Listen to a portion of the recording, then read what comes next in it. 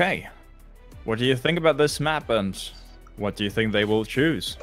Well, all three of these buildings are relatively difficult, but it seems to me that going big at early might be worthwhile. So I would predict that they go for the biggest multiplier, 1.5, but we'll see, I guess. Indeed, it's a big choice right there, but there's a reason why it's the second team of those big team TFP. I mean, personally, if I were part of the team, I'd go for the middle tier, the middle difficulty, because playing first is a disadvantage because you don't know what the subsequent teams are gonna do. And as of now, they're allowed to start and move. They didn't really set up, but you can see they already had the towers, or rather the turrets, in position. For example, having it aimed up completely. And you receive an alteration on that Wasp. Is that a Wasp M1, I believe? I think it is, yeah. Looks like it, yeah. I think a Ricochet M3, though. Or M7? It looks like it. Interesting. So the Magnum shoot looks like he got on first time. Look at that. Oh, wow. Nice. And not even a lot of time needed. That was pretty quick and pretty impressive. Very nice. And it looks like Do or Die didn't need... But well, we also have a score now from our nice judges, giving us an entire score of 90. That's pretty high. I do believe they have set the bar pretty high. Well, that's they had perfect timing, wonderful execution, and one attempt needed. So I would say fair enough. Yeah, and now let's move on to flat.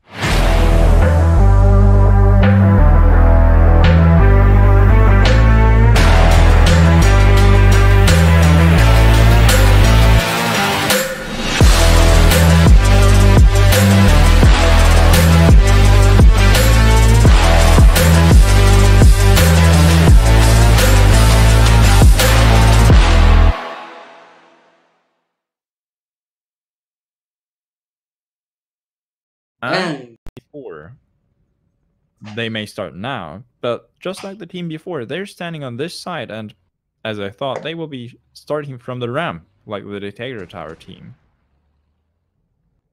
Just a little different, apparently. And we've got the classic railgun style, wow. And right on the first shot. Wow. Very nicely timed. Railgun shot by Joe. Brilliant, brilliant. Nicely executed. Clean.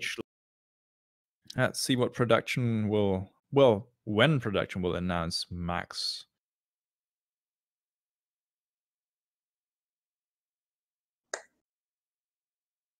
Actually, not even being second or first highest, they're so far third. 107.5 points. That's, I would say, low for what they did. But what do you guys think? Not necessarily. Well, not necessarily. I just think it wasn't as spectacular as what TFP1.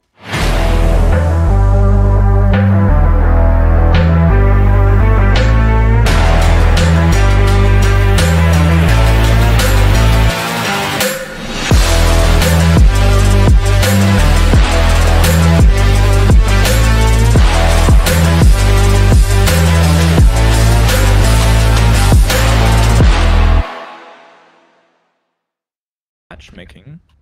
As of now, they may start, and they chose the medium. Did we have Highland last year as well? I believe we did have Highland last year, and we also had what? We did not, actually. I think we did not, but we did have a map with the tower. I remember there was one map. Perhaps Noise or Polygon. My memory does not serve me well right now. So close. Too bad. They almost made it. No, I do remember there was a map with a tower, and the hardest difficulty was a tower similar to the ones we have here. It was quite a challenging one. You're And mentioning a tower, and on stream we sometimes get a glimpse of those towers on the right of their current objective. Well, there's also the hard objective. yeah, That would be the tower actually to the right of where they are going right now. exactly. The Yeah, left tower of the two that you see. And also one easier objective would be the small house, the red small house where the good old jumper. Wait, who is it right now? Let me have a quick look. Shirakan. He just was there. It's in the back at with the brown house. I wonder whether anyone will risk going onto the tower. I mean, when you consider that if you overshoot, you're landing on the minefield. You know what? I would say actually. And we have a successful jump. In the grand finals. We did indeed. Once again, utilizing the big push. Well, moving on to the judges. What do you think will they do? Cedric, would you like to announce? Sure. So the Flying Parkourists 2 got a very respectable 88.75. Putting them pretty low compared to the scores we've seen so far. Who the winner of the bronze final is, and immediately after the giveaway, the third giveaway. You're right. We have one more map to go. You're right. Mm. Well, I would have really wanted to see what they had in their back pockets for us on this one, but well, different map, different trick. We shall see. I don't know. I mean, the final we have two very experienced and very skilled teams. Without taking anything away from the other team, they're all fantastic, all really good teams. But like the final is the cream of the crop. Got Fly to High, Flying Parkourists 1. These are people who have been parkouring for the best part of many years. They're level-headed, they're strategic, they're skilled, they're patient. So I'm expecting a great show for the last map.